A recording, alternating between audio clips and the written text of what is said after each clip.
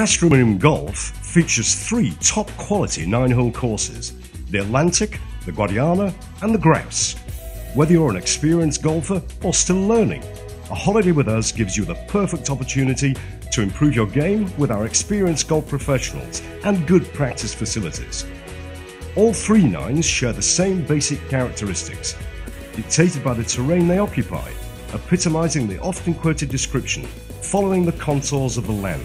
While the holes of the original Atlantic wind their way through pine-clad hillsides where shot placement is paramount, those of the Grouse bring with them a greater sense of space, since the land is somewhat less wooded. Here the greens are significantly larger and the fairways are far more generous for a greater sense of freedom when teeing off. Back at the Clubhouse, the friendly, comfortable atmosphere of the bar and restaurant is where Michael Hegarty takes great pride in serving up delicious dishes to please his international clientele.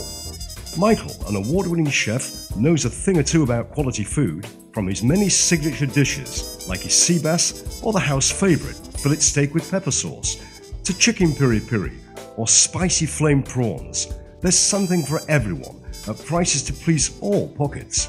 Resort guests can also enjoy our casual beach restaurant, only a short drive away, and have lunch by the sea, benefiting from a 10% discount. The high standard of service and the quality of the cuisine is one of the reasons why many couples choose Castro Marim Golf and Country Club as their wedding venue. The location provides stunning photo opportunities, and the sunny Clubhouse Terrace is the perfect place to enjoy the fabulous open views of the Guadiana River to the east, the Atlantic Ocean to the south, and to the north the hilly Alentejo region, where some of Portugal's favourite wines are produced.